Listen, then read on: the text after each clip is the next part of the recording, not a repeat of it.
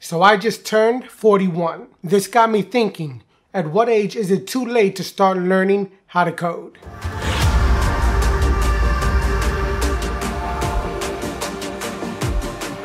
Then I remember a comment from one of my other videos where someone mentioned that if you haven't already learned how to code by about 20 years old, it's already too late. Now the commenter, he was cool about it, he was just sharing his opinion, and I appreciate that. I like having people share their ideas and their thoughts and their opinions in the comment section. It helps me to develop the flow for these videos and gives me insight into what you want to learn. But is he right? If you haven't learned how to code by the time you're 20, is it too late?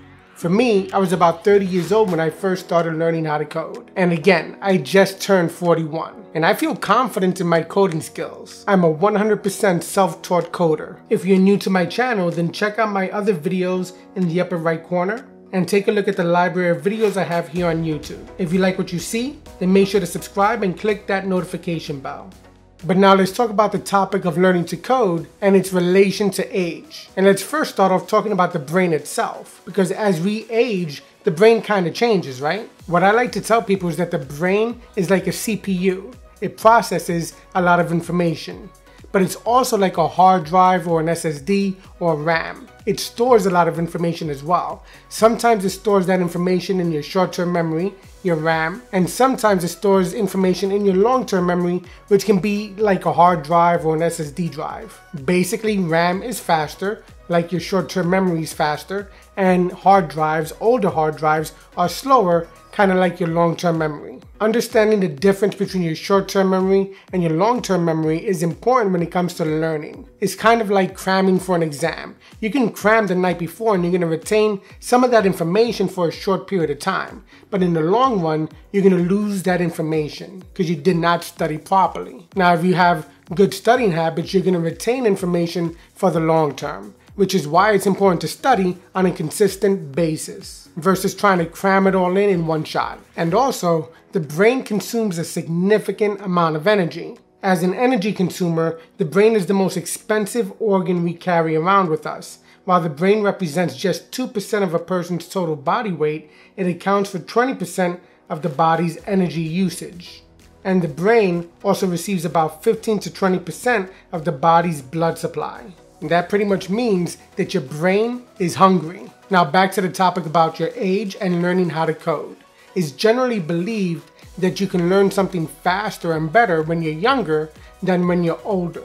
But why is that? Kids' brains are like sponges. They're like blank canvases just waiting to be filled. Kids also don't have a lot of responsibilities and they don't have a lot of things that are taking up their time. Kids don't have the same type of stresses that adults do. Stress can significantly impact your mindset and your learning process. Kids generally have a lot of energy, and a kid's brain is about 30% faster than the brain of an adult. Now let's talk about the adult brain.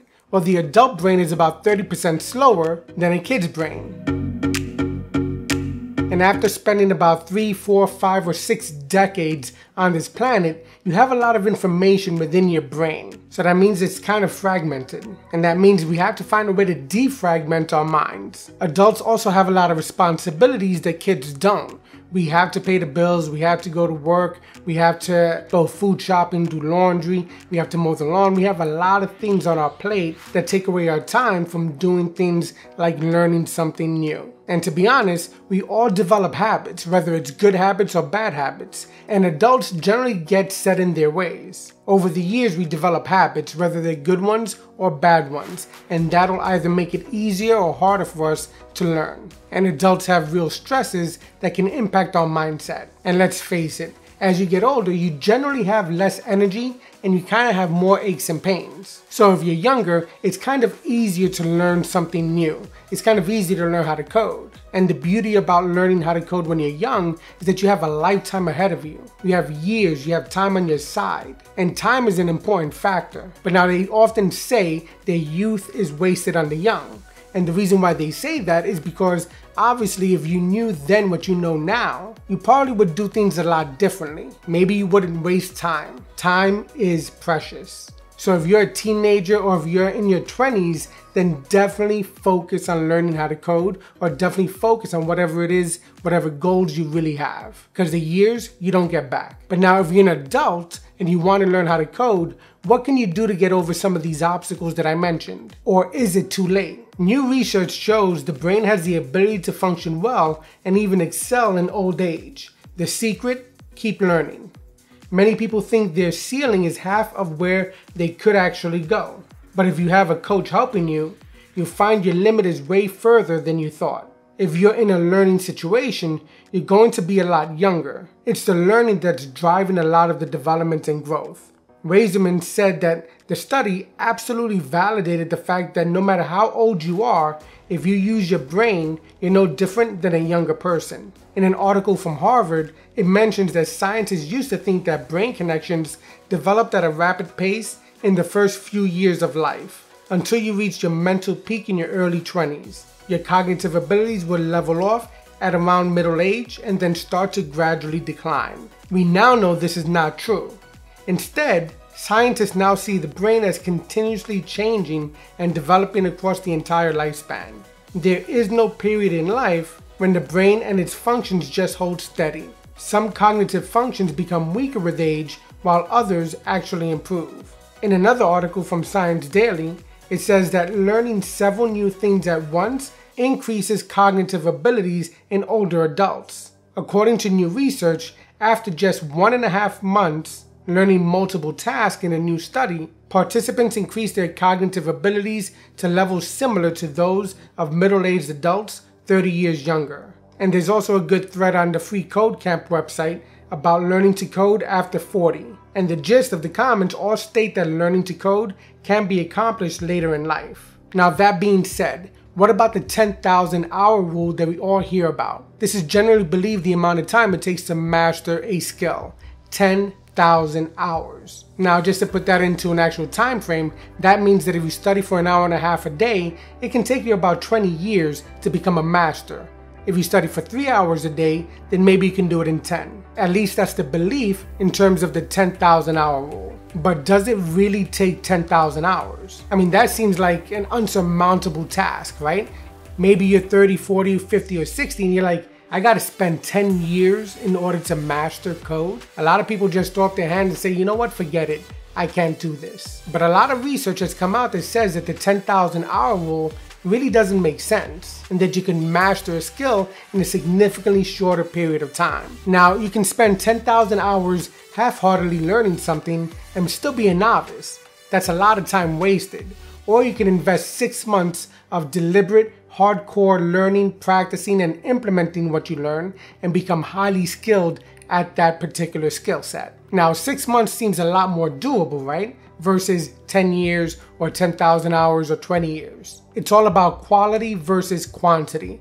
Quality time studying versus quantity of just half-heartedly doing whatever it is you think might work without real deliberate practice. Now, here are 10 tips to learn how to code at any age. 1. Focus on learning. Stop multitasking. Turn off your cell phone, stop checking social media or watching TV, and don't check your email. 2. Schedule your learning. Dedicate time each day to learning how to code, and make it around the same time. Mark your calendar and let the world know you're not reachable during this time. 3.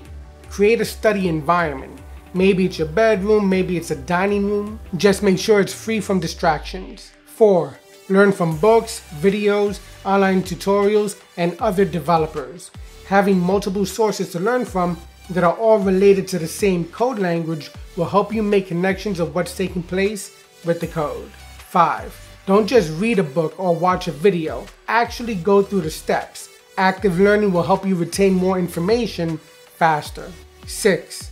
Take notes. If something you're learning doesn't make sense to you yet, then write it down and research it further. 7. Set goals for yourself. Maybe it's to create a basic HTML site that has 5 pages. Maybe it's styling that HTML site with CSS, or maybe it's time to make it more dynamic with JavaScript or PHP. Either way, set a goal for yourself and set a date on when you want to accomplish that goal. 8. Refactor code from tutorials to make it work differently. Dissect the code. 9. Take time to learn your tools, from your operating system to your text editor and your local web server. 10. Review other people's code on GitHub or WordPress.org. Download the code and analyze it. Next, you have to optimize yourself. Learning anything can be difficult, especially if it's something completely brand new. So here are 9 things you can do to optimize yourself. 1. Get a good night's sleep. 2. Exercise regularly. 3. Repeat or relearn the information later. 4. Test yourself. 5. Put the information in your memory palace. 6. Use a mnemonic device. 7. Pay attention. It's amazing how easy you can lose focus even while you're reading a book or watching a tutorial, so make sure to pay attention. 8. Make it relevant to your life. 9. Eat a brain-healthy diet. The next thing to consider is getting into flow, into a state of flow. And there's a lot of ways you could do this and everybody's different, but this is what I like to do. I like to listen to music, but without words. This helps me to focus and to get lost in what I'm doing. You also got to clear your mind. If you got a lot of stuff bouncing around up here, it's going to be hard to try to put in new information. So clear your mind. And right before you sit down to start practicing code, try to think positive thoughts. Negativity will definitely hold you back. Your mindset matters. If you believe you can, you can. If you believe you can't, you can't. So learning to code at any age is possible. Me, I'm teaching my kids about code, I'm teaching my kids about technology and how to use it effectively. If you learn when you're young, you're going to develop a strong foundation and you have a lot of time ahead of you to master your craft. You can also learn when you're older. You just have to make sure you can focus and dedicate time to learning how to code. And the beauty about learning how to code later in life is that you have a lifetime of experiences to work off of. You can create solutions to real-world problems. And that's ultimately the purpose of code. So hopefully this closes the debate on whether or not there is an age when it's too late to learn how to code. So yes, I just turned 41 and I'm going to continuously learn more about code, more about thinking like a programmer, taking it to the next level, learning new languages, and finding creative ways to make good solutions, and pretty much taking my skill set to the next level. I'll probably be doing this until I'm 70 or 80 years old. So if you're new to my channel, then check out some of the other videos I have in the cards in the upper right hand corner. And also take a look at the library of videos I have here on YouTube. And if you like what you see, then make sure to subscribe and hit that notification bell. And as always, thanks for watching this video, and I'll see you in the next one. Happy coding.